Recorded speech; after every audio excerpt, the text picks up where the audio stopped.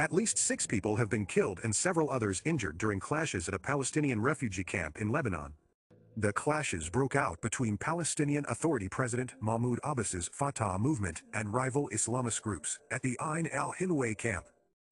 The camp, the largest in Lebanon, falls outside the jurisdiction of Lebanese security forces and is maintained by rival factions within the camp.